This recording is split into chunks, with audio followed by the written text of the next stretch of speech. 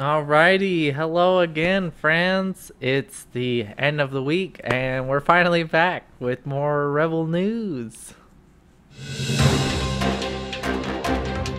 This is Rebel News for the week of March 3rd, 2024. Why are you gay? And one thing I'd like to start with and kind of channel news is this segment. I might have to start doing more on Sundays. I can't believe you've done this. Just for personal schedule and life has changed around quite a bit recently. But now I kind of have Sundays pretty open. And fortunately, I hopefully get more time with the waifu out at the range here in the future. So looking forward to that. Okay, and the first news item I'd like to get to is another follow-up with the Nex Benedict case that we've been following here. And kind of really one of the biggest updates this past week was the U.S. Education Secretary Miguel Cardona has announced that they are conducting an investigation into the Owasso School District regarding a potential violation of civil rights and an ongoing culture of bullying that seemed to exist within the Oklahoma school systems. So the police investigation as to cause of death is still ongoing, but clearly there's some growing interest in terms of investigation on a criminal level. And I find that kind of interesting. We'll see where it ends up. Police are still yet to finally announce the toxicology results. So there's quite a number of things we're waiting on, but I'll be sure to keep you posted. And getting out once again to international stuff. One story that was kind of a big focus of this channel for a bit was Operation Humanitarian and Security that took place in the Al-Hawl Camp in Syria, kind of close to the Iraqi border. And while that operation has since concluded, it was taking place between the Syrian Defense Forces trying to out ISIS from the camp itself that had turned it sort of into a stronghold. And anyway, following the operation itself, Iraq has announced that it will begin to repatriate around 600 folks from that detention. Well, from the camp. The verbiage that gets used around the camp kind of depends on who it's referring to, whether it's a refugee or detention camp. But regardless, it was not a super pleasant place for anyone involved.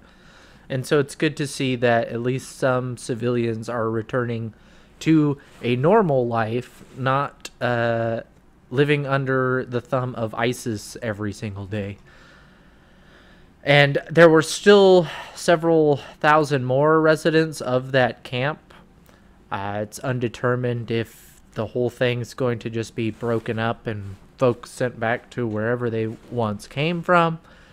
But it is nice to see at least some progress being made towards this, which has been more or less an endemic problem for a decade or more.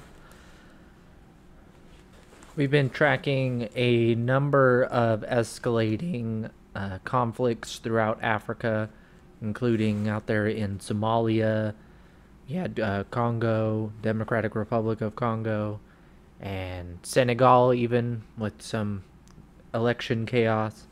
And this past week in Burkina Faso, around 170 folks were just summarily executed in 3 villages in the northern region. And it seems this has been a continuing pattern of violence throughout the country. Less than half of it is really under government control of any sort. So we can sort of add this to the list of countries in the region that are having some sort of spiraling security situation. Then moving further east to Iran, sort of a big story with them this past week was their elections. They held a number of elections for their parliament, and considering there's been a large number of protests and uprisings in the country recently, folks expected that maybe some more moderates and progressives might actually make it into parliament. And lo and behold, it was largely swept by the hyper-nationalists and ultra-conservatives. I mean, folks were upset by this, but I guess you can't really be entirely surprised in a despotic theocracy that seems to not really be beholden or listen to its folks much. It should be also noted that this is a record low turnout for elections in Iran. People tend to be pretty politically active there, and just sort of out of protest, a lot of folks decided not to participate in this one. And I mean, maybe folks would argue that didn't turn out well for them, but I think it speaks to sort of perceived hopelessness among the population there, where they feel perhaps that typical political vehicles for enacting change are no longer having the effect they once did, if they ever did at all.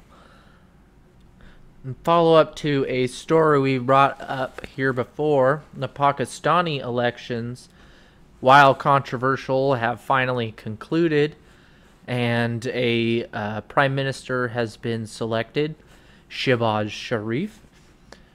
I noted last time with this story that Imran Khan, who is arguably one of the most popular politicians in modern Pakistani history, was barred from running, and Shehbaz is actually a member of the same party.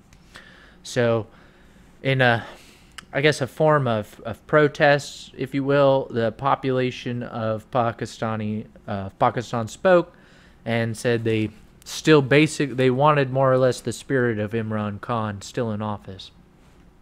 So despite attempts to do anything possible to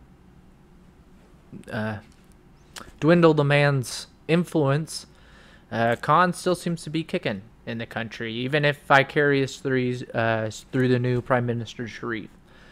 So I'm not expecting that to immediately result in anything too crazy, but we can see a shifting tide and sentiment that many might argue would be anti-Western, or perhaps more so than it was in the past. For a little more backgrounder here, kind of what made the U.S. so mad at Khan to begin with, it goes back to 2022, when I guess the United States was upset with Pakistan's neutrality with Russia over the conflict in Ukraine. So because Khan was, more or less trying to take a neutral stance in that, we ousted him. According to intelligence obtained by The Intercept, I'm not sure that this is like the full story, but I feel like that gives us a pretty decent idea of why he is generally considered, anti-Western, sentimental, or sympathetic. And the last story I wanted to end with today is a bit of a palate cleanser, kind of a pleasant one. But the Zagros Film Festival is taking place online. It is a Kurdish film festival that features a number of recent Kurdish films, including in English subtitles, and even has one of my all-time favorite films, Kobane, in it. You can actually go to the website itself and view all the films. It's a pretty cool concept, kind of a big fan. And I gotta say that for what they lack in resources, Kurdish and the Rojava film folks have been put out some pretty crazy cool movies. Again, I highly recommend Kobane for sure. I consider that one of the best. So at least that's something to leave you with, that is at least a bit more positive and entertaining. But look forward to more news bulletins on Sundays in the future. And stay awesome. You're cute. Love you, fam. Bye.